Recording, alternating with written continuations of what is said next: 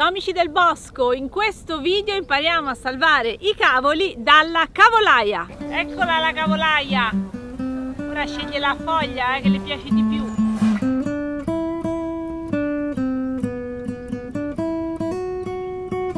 Questo è un momento cruciale per salvare i nostri cavoli perché in giro ci sono le bellissime farfalle cavolaie che stanno cercando una foglia su cui deporre le uova. Nel video vediamo i rimedi possibili. Tutte le varietà dei cavoli che coltiviamo possono essere un ottimo pasto per le cavolaie e quindi noi abbiamo la necessità di difenderci da questi attacchi. Come fare? Nessun problema perché ci sono tanti rimedi, tutti molto naturali che non hanno quindi conseguenze sull'ambiente. Prima soluzione, proprio in fase di progettazione del vostro orto, prevedete di mettere una rete anti-insetto a protezione dei cavoli. Soprattutto nella prima fase dello sviluppo eviterete proprio che la farfalla vada a depositare le sue uova e difenderete le vostre piante di cavolo. Che ci fai là dentro? Esci, forza!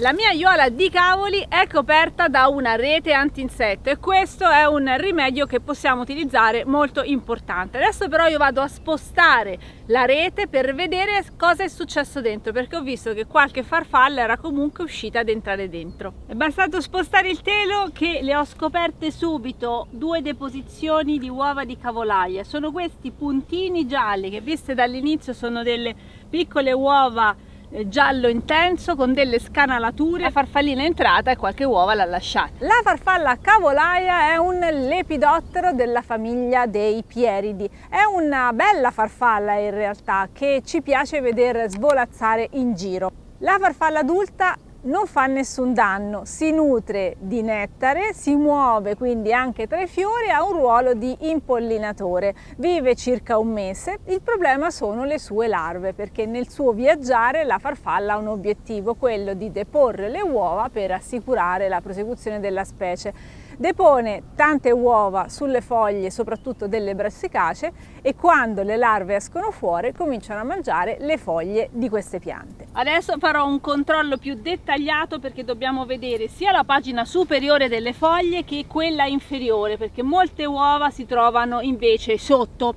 Comunque, da una prima occhiata, la situazione delle piante che sono state coperte con il telo è decisamente migliore di quella delle piante che sono rimaste scoperte. La prevenzione in questi casi è fondamentale perché avete visto non è difficile riconoscere le uova, se le rimuoviamo subito non abbiamo nessun danno, se troviamo le larve giovani ancora i danni saranno limitati, quindi il controllo è essenziale in questa fase. Naturalmente se si ha una estensione che è possibile controllare. Da quello che vedo questi cavoli non hanno subito danni da cavolaia, però ci sono altri danni da vedere. Sicuramente è arrivata l'altica che ha provocato queste sfrangiature intorno al bordo della foglia. Altre grandi mangiatrici delle foglie del cavolo sono le lumache e qui riconosciamo bene le loro ferite. Queste buche qua e là nella foglia sono state provocate dalle lumache, poi si riconoscono quando sono arrivate dal fatto che c'è anche della bava.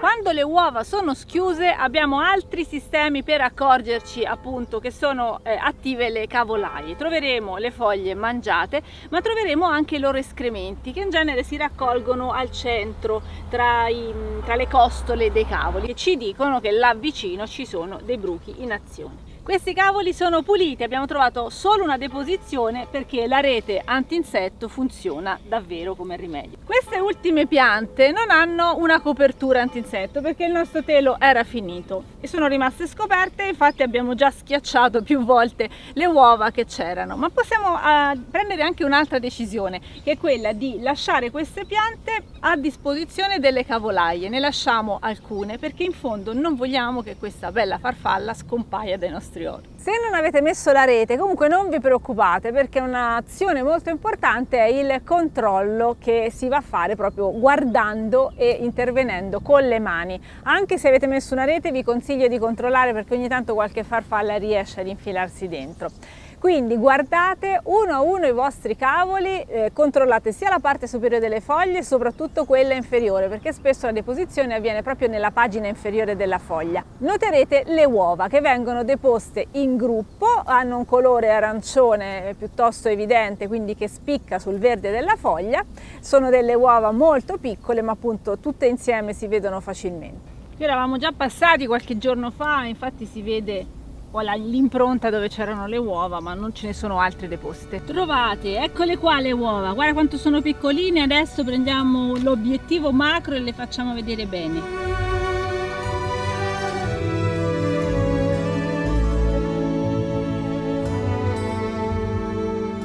Riconoscono bene perché sono di questo giallo intenso. Se le vediamo ingrandite vediamo anche questa forma ovale allungata e delle scanalature, però sono proprio piccoline, pensate che vengono fuori da una farfalla, quindi sono veramente piccole, ma siccome vengono deposte in gruppi abbastanza numerosi, 50 anche 100 uova tutte insieme, poi si vede bene la macchia. Da queste uova escono le larve, che sono prima piccoline, poi mano a mano in 4 mute diverse diventano lunghe 4 cm. Per distruggerle basta utilizzare le dita, oppure se non volete sporcarle prendete un pezzettino di foglia di qualsiasi pianta che trovate vicino e andate a strofinare.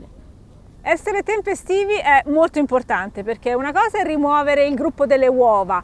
Abbastanza semplice è rimuovere le larve nel primo stadio, perché stanno ancora tutte una vicino all'altra e sono piccole. Quando diventano grandi e cominciano a disperdersi in tutta la pianta diventa un lavoro molto più sgradevole e anche meno semplice da fare. Per evitare che avvenga la deposizione possiamo lavorare sulla repellenza, perché queste cavolaie non amano, a quanto pare, alcune piante, soprattutto non amano l'odore del pomodoro.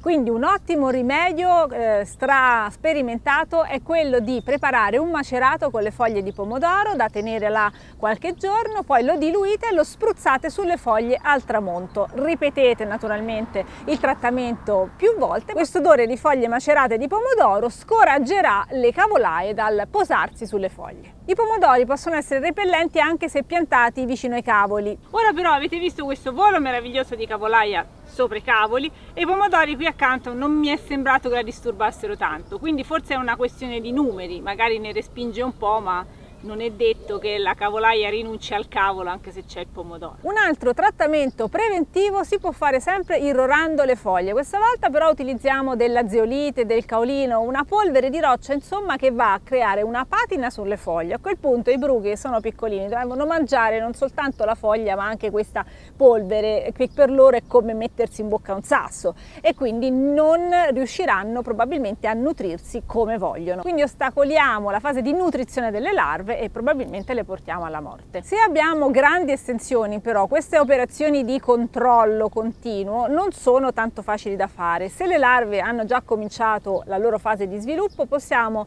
intervenire con il Bacillus Thuringiensis. Il Bacillus Thuringiensis è un batterio. Noi praticamente quando andiamo ad irrorare le foglie con dei preparati a base di Bacillus Thuringiensis inseriamo nel pasto dei bruchi di cavolaia questo batterio.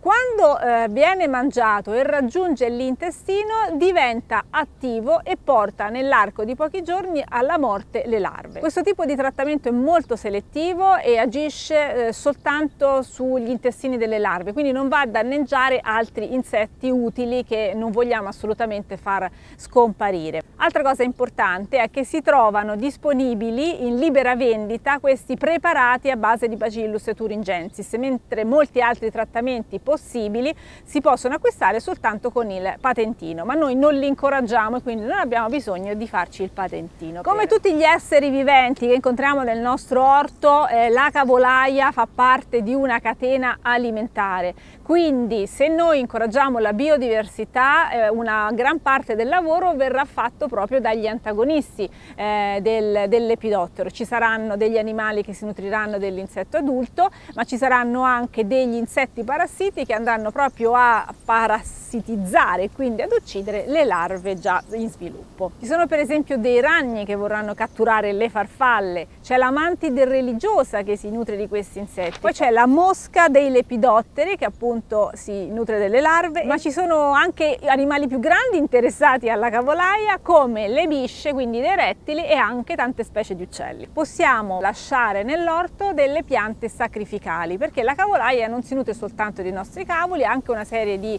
altre piante, alcune anche spontanee, che possono essere interessanti per la sua riproduzione. Le cavolaie si nutrono anche della colza, delle rape, dei ravanelli, del rafano, del ravizzone, della senape, persino dei capperi e delle foglie di nasturzio. Quindi possiamo fare delle semine, per esempio, proprio appositamente per la cavolaia, possiamo far crescere delle piante spontanee che abbiamo a disposizione, possiamo mettere qualche cavolo in più magari fuori dall'area di protezione dove possono andare a riprodursi. Nel frattempo noi però manterremo attive tutte le nostre azioni di difesa sui cavoli che vogliamo mangiare. Spero che questo video vi sia utile, fatemi sapere nei commenti però se ci sono altre strategie possibili per salvare cavoli e cavolaie, perché insomma non ci dispiace voler svolazzare anche queste farfalle in giro per i nostri orti e i nostri giardini. La natura più ricca di biodiversità e di bellezza è e più ci piace.